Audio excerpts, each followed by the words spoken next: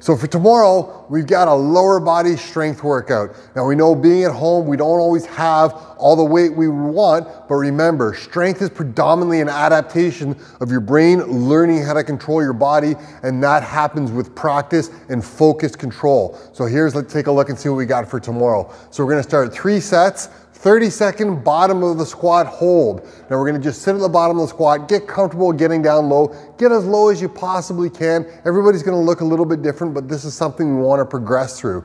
10 alternating reverse lunges. We're gonna step back, drive that knee forward, soft touch with that back knee, and use that forward leg to pull us back over top. And then 30 seconds, hollow hold. We're working on the core, working on good activation. And remember, we wanna be able to take the power that we produce with our lower body, transmit it through our core to make it to our upper body so it can be imparted onto the weight. Whether we're holding a weight on our back, holding a weight in our arms, we've gotta get that force to transfer, and that's why we got the hollow holds in there.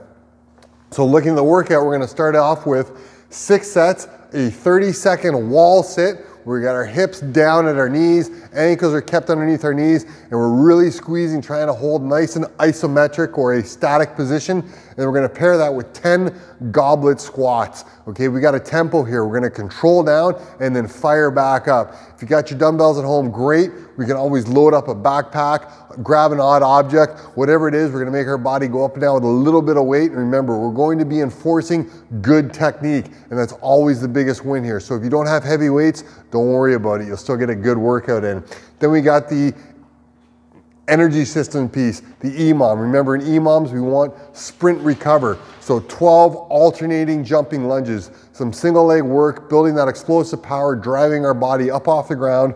25 jumping jacks. This is kind of our monostructural piece. We're gonna work through it nice and smooth, about 25 jumping jacks in 30, 40 seconds. We're gonna have to move, but it shouldn't be super taxing. This will be a good opportunity for recover.